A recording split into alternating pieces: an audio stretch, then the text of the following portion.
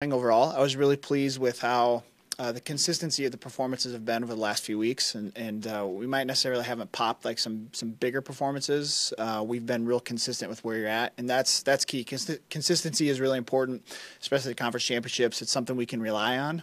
Consistency when you have like a one-off performance, it's a little more kind of like fool's gold, if you will, because you just don't know if they're going to be able to duplicate that on the day when it matters the most. And so I like where we're at.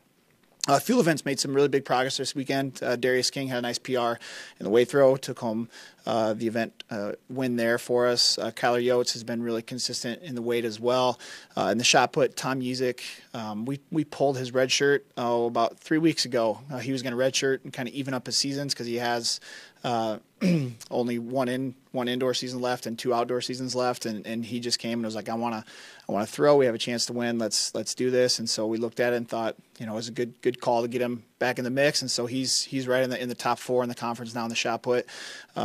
High jumpers did a nice job. Cam Cantrell and Owen Mitchell put themselves in the top 8 on the performance list there.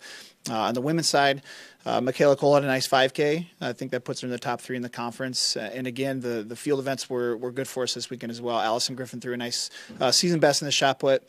She's looking really, really strong. And just the overall tone of where we're at with what we need to do heading down the stretch here the last 2 weeks of the season.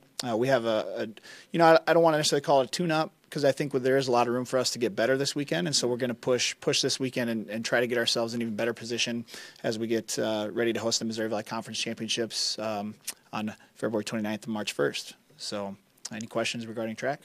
What kind of teams, what kind of competition will you be seeing in Minnesota? Minnesota, and then they have a lot of Division III schools up there in the cities, and so I think we'll get a lot of local schools there as well.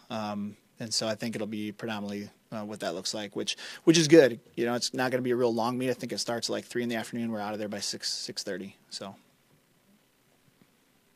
anything else? All right. Thanks a lot. Go Panthers.